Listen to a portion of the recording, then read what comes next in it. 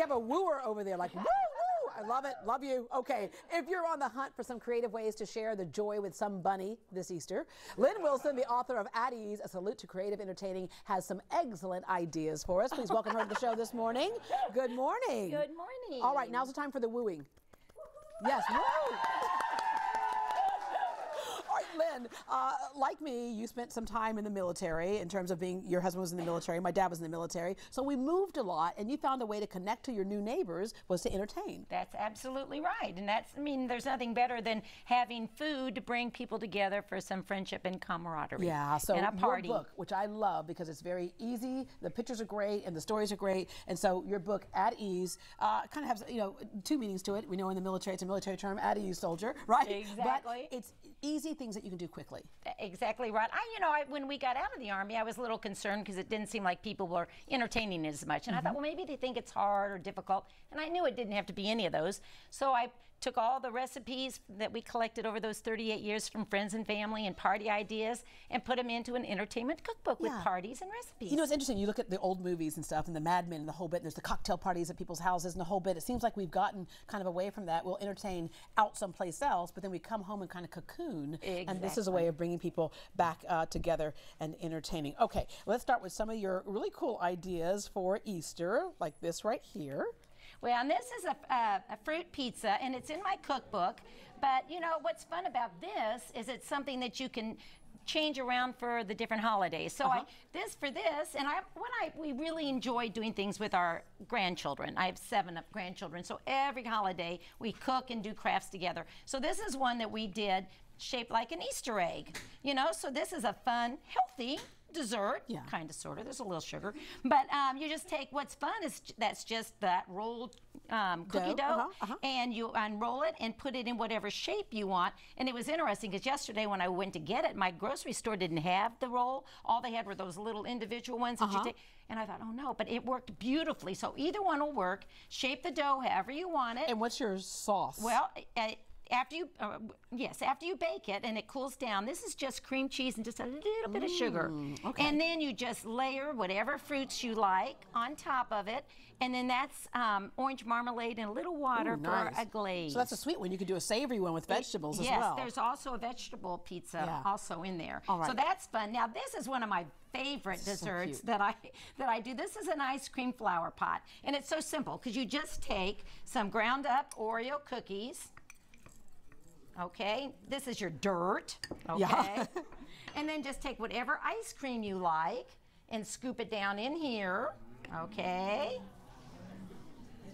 And what's not, again, this is something your children and grandchildren can do and would love to do, okay? And then what you do is you get some crushed up Heath bars. Ooh. Put them on, you can put some chocolate sauce or caramel if you want, you know, do however you want. Put this in, again, to look a little bit like dirt. And what's fun about this, then you just take a little piece of a straw, stick it down into it, almost all the way down so you really can't see it. Now you can put that in the freezer. It's good to go for a week, 2 weeks before your party. Oh, wow. And then when you take it out for the party, I usually put a fresh flower in, but hey, it's Easter, right? Right. So I took a little ribbon and hot glued gun some Easter ribbon. And then how cute are these for kids? Oh, wow. Just take one of those little marshmallow. Is that not so cute? And you're saying, like, how cute is it for kids? I'm thinking, how cute is it for adults, too? Yes. Okay, how many of you do the ears first? I'm going to do the ears first. All right. Oh, look. He's a little devil now. Look at that. All right. This next idea is super fun. How'd you come up with that? Okay, well, this is a fun, messy thing, but don't kids love to do messy things? So last year, we thought, well, let's just do a string egg.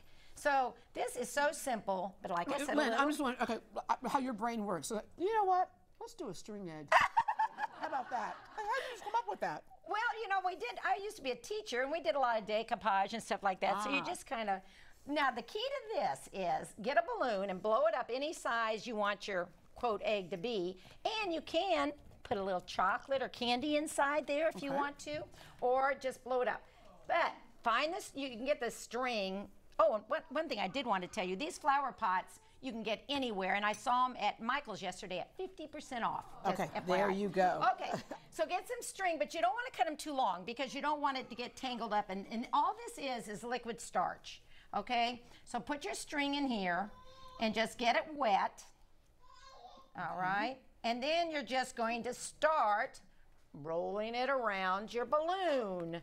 Now, you can just turn the balloon. Yeah, it doesn't have to be any kind of shape or anything. No. And just roll, roll, roll, roll, roll, roll, roll. Okay, and you can just, you can do multicolors, like you see some of those like that. Yeah. And then start with your next string and just, put it here. And I won't do, I think one's enough. Put it basically on a, put it on here so it has something to drip onto. And then what happens the next day, I had a safety pin somewhere. Oh, okay. Well, the next day, you'll pop that balloon, and it'll come out. Look, I'm trying to pop it right there. Here we go. We're gonna pop it. There you go. Oh, there you go. Oh, good. See, it helps to have nails, doesn't it? Right. And then you can just pull this balloon out. Okay. Yeah, and there you go. And there That's very cool. Is that not so like, cute? I've seen things kind of like this at the store for sale, and for a good chunk of money, and you can make your own, any color that you want. Now, what was the type of string that you used? You just get it. It's just thin threaded at Michael's or Hobby Lobby. They've got all different types. They've got pink, yellow, blue, whatever one you want. Yeah. And you could use, you can use any yarn or string. Yeah, and again, the point was you put the actual chocolates in and this one balloon. had chocolate in it. So love that. All right. And then this one not. And lastly, kind of your place setting. Well, down here. again, we did this last year. We love to always have place cards when we have a family dinner. So the kids made these and put their names on them, and those were the place cards. But you could also make these a little smaller and use them as napkin rings. There you go. I like how you think, Lynn. Yes, all right. so. Lynn's book, At Ease, A Salute to Creative Entertaining, is available online. $1 from every cookbook sold is donated to military family programs. We have a link on our site, greatdayhouston.com.